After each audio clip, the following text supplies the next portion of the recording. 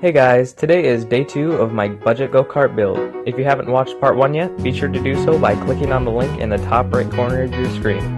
Before we start, be sure to like and subscribe. So in the last video, we started to take some of the simple components off of the mower. Today we will continue to take a lawnmower apart and harvest the engine for our go-kart.